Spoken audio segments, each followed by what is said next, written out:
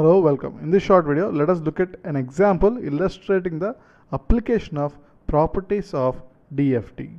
Specifically, we are going to look at the symmetry property, that is application of symmetry property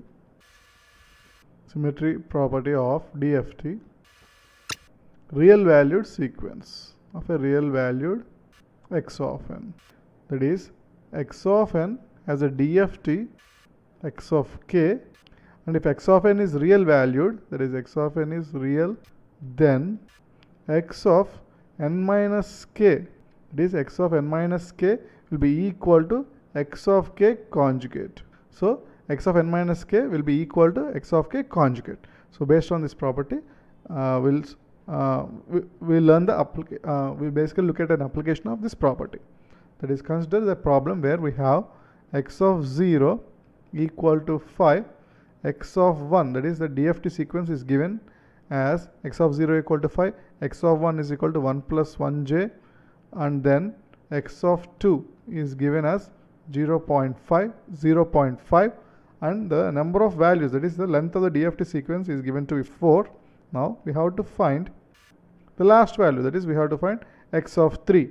We have to find the value of x of 3. So the x of 3 can be determined by using the symmetry property. For example, x of 3 can be written as x of n is 4, so 4 minus 1. So therefore k is equal to 1. So x of 3 must be x of 1 conjugate. Therefore, since x of 1 is given to be 1 plus 1j, x of 3 must be equal to 1 minus 1j. So to summarize, we have looked at an example of where we apply the symmetry property of the DFT of a real valued signal x of n.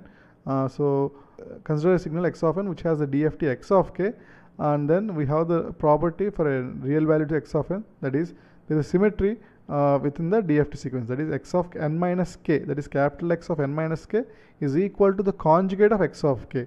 So because of this symmetry, we can actually find the some unknown values. That is, for example, consider a case where we have three values, or first three values of a DFT sequence, of a 4-point DFT sequence, that is x of 0 equal to 5, x of 1 is equal to 1 plus j, and x of 2 is equal to 0.5, and then x of 3 can be determined from one of these three values because we have this symmetry property, that is x of 3 that is equal to x of 4 minus 1 will be conjugate of x of 1.